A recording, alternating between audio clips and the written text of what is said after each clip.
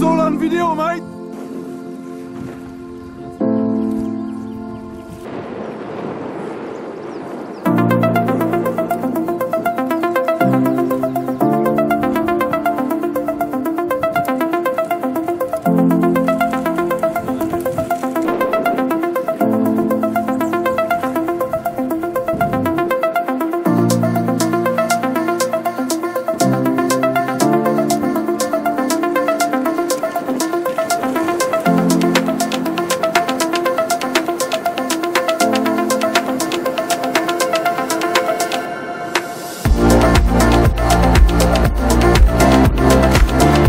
I'm Rob Greenhalgh, day 2 of the Moth Nationals, another epic day out there on Botany Bay.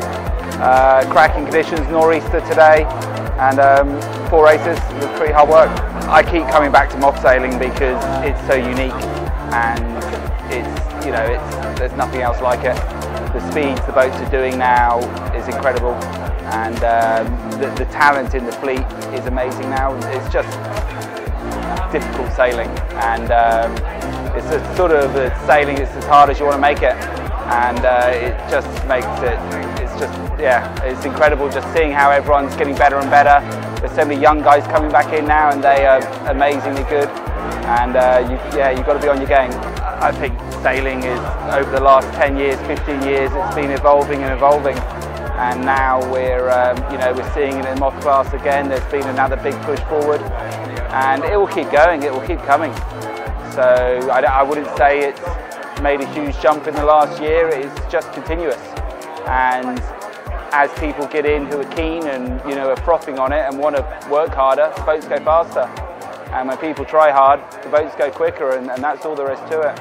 And I think now we've got a good spread of boat builders and foil designers, a good spread of sailmakers. And obviously everyone wants to be better than someone else, so there's just good development.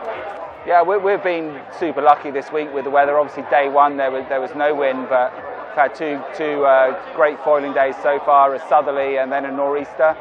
I think we'll get a nor'easter on Australia Day, and fingers crossed it's going to be a cracker, and then potential southerly for the last day of the regatta.